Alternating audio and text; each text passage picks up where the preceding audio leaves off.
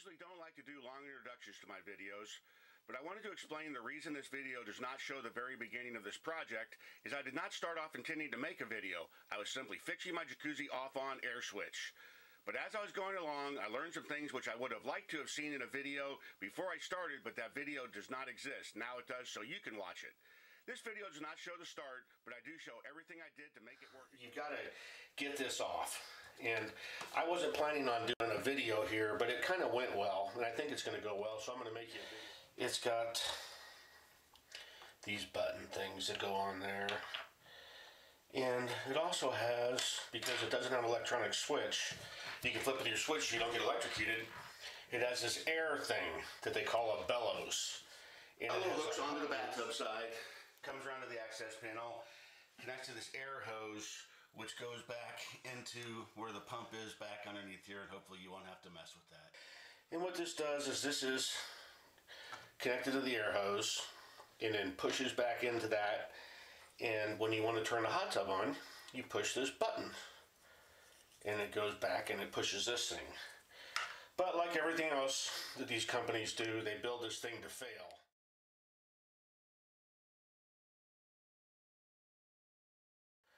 So it pops a hole in it, and then one day you're sitting in the bathtub naked, wanting to have a jacuzzi, and you push the button and it doesn't go on, so you've got to figure out how to take the whole thing apart. Okay, now listen. When I'm doing a project and there's a danger, I don't want somebody to say, oh, I told you. I like very clear warnings. Removing the air control knobs is easier said than done. The knobs are probably corroded on, plus they have plastic stems which are very easy to break. To make matters worse, Jacuzzi has stopped making and selling the old style air controls, so if when you break those stems off, you're going to have to buy and retrofit using new style air controls. But if you're aware of these issues and you're careful, you'll be fine. Is you gotta get your screwdriver on this side, and you gotta get your screwdriver on this side, and you gotta pull that thing out evenly on both sides.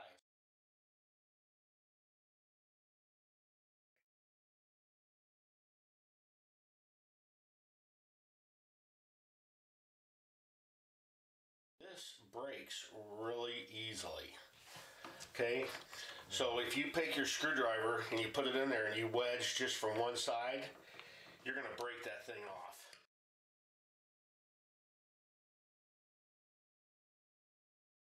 But basically what you have is these have a tab that is in this corner and this corner, okay?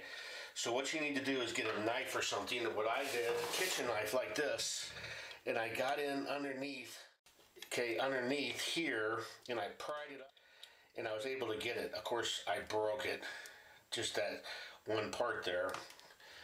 The middle one, I cracked in two. But once you pull those off, you pull those graphics things off, what they call graphics, because it's got the little, can you see the bubbles on there? So when you turn these things each way,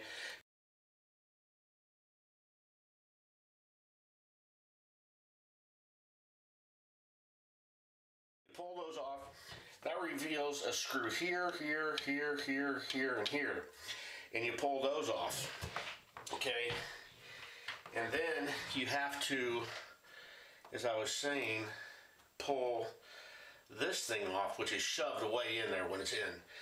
And what you've got to do to make sure you don't break it is you've got to get your screwdriver on this side, and you got to get your screwdriver on this side, and you got to pull that thing out evenly on both sides. Because if you get it cranked in the way they've designed it, and it's nasty. You can see where it's like corroded on there.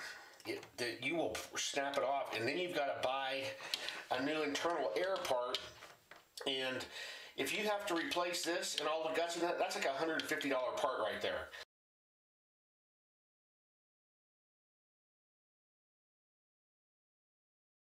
And just to be a real comedy act, Jacuzzi has changed out, I understand, they've changed out how they do the internal parts on these air things. But that's the trick. And you pull those off, and easy, easy, easy, and then you get them off. So now, what I have to do is figure out how to get a new bellows going here.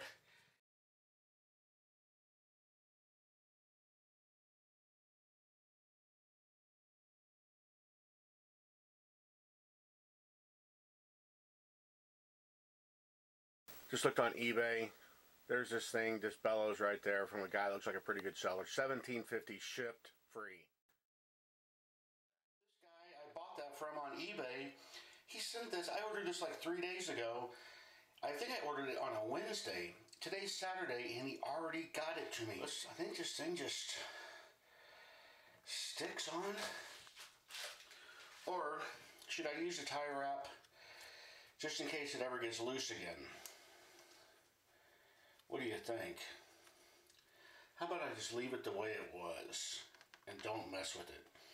So that thing is just going to go right back into the hole like that. These pieces will go like that on here, and whoa, I didn't think that thing would come on unless there was water in here, but I guess I don't need to check it. I was going to fill it up with water and check it. Okay, well, now it's time to put this thing back together. First thing we do is put this part, and as I already talked about, in the other part, we want to make sure. And while I'm messing around waiting for this water to fill back up, I will point out that this thing has a top and a bottom. And when you pull it off, you want to make sure that you pay attention to how it is before you undo this so you put it back on. These notches that they have bashed out there, that when these are on there properly, there's a stop that when they're shoved in there far enough, it keeps this from going too far one way or the other. And it has to do with these little clips here on the bottom. So I thought I'd just point that out. Talk about in the other part, we want to make sure these things are correctly situated for the air. Remember that the way these go on, that is the correct way. I want these knockouts at the bottom, because otherwise it doesn't turn at all. So these knockouts at the bottom.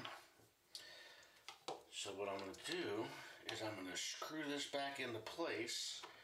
When this thing goes back in, it has a little tab here. There's a tab there and a tab there. The big tab and a little tab. And those are going to go in. You pop them right in, I guess. Just, I guess, this is just going to be caulked around the edge, right? Like that. And I've got my notches at the bottom. And then just put the doggone thing on, right? Kind of wiggle it into place. Drain closed, so I don't lose any screws.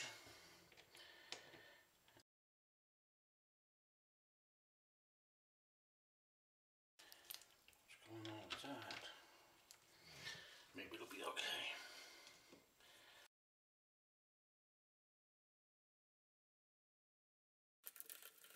It matters.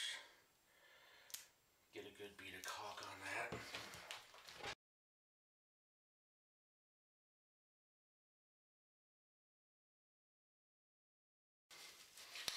And perfecto it is. And this thing is just going to, yeah, it just snaps into place just like that.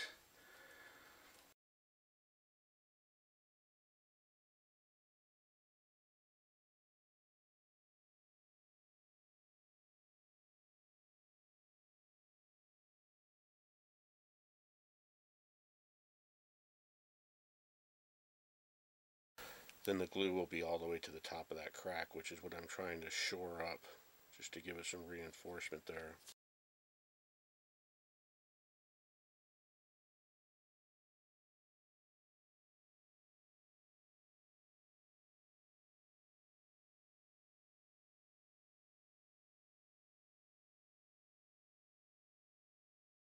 These things, these old ones, you can see where I had to use my screwdriver and I bent that up.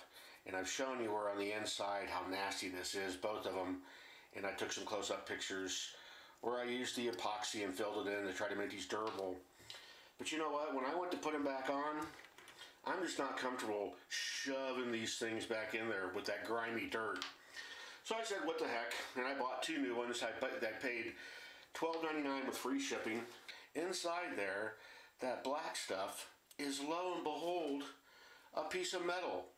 And not stainless steel metal. And not aluminum metal. This just goes back to, I think that they want you, when these things get corroded, I think they want you to break these stems off so you have to rebuild the whole thing, when you simply just want to replace the air button.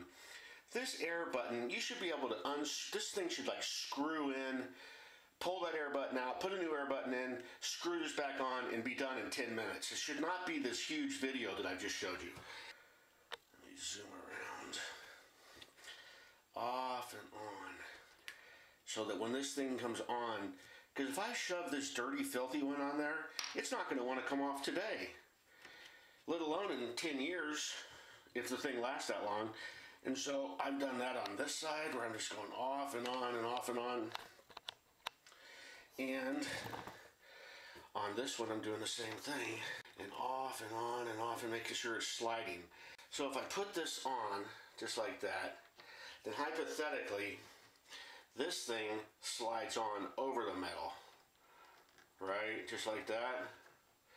And look how nice and easy it comes off. It does today anyway. And they both could just go on nice and I could walk away. And that is how those are going to work. Just as I was patting myself on the back about how well I did, I just realized I had not stuck this particular knob on far enough. Okay, see, it's got to be all the way in for those things to catch, that's catching. This one's not, and once again, can you see it's got a little tab at the top? Took a picture of that for you, and that tab has got to be up underneath the graphics ring.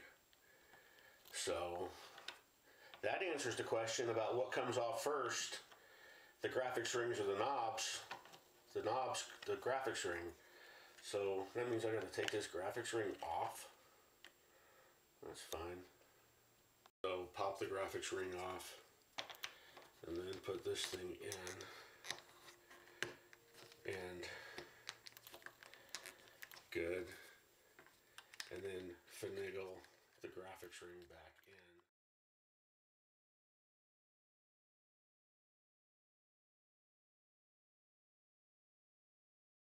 Some close-up pictures, just that graphics ring, how that's got to get situated into that hole correctly, just like that, up in there. And then the bottom one has got to get seated up in there too, and then kind of push it all around, and then it kind of, whole thing just kind of snaps into place, more or less. Okay, and once that thing is all the way in place, then that's when this thing will stop and I put the thing back on there correctly. So, like I say, that answers the question about what comes off first. You got to pull the graphics rings off first. So.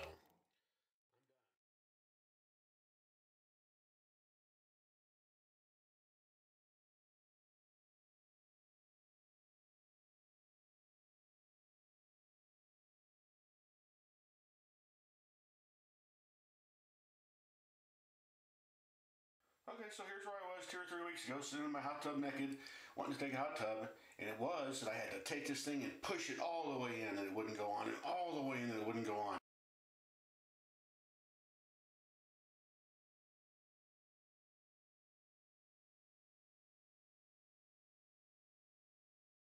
Here's how it's supposed to work. Just barely. He's barely touched that, and it goes off and on.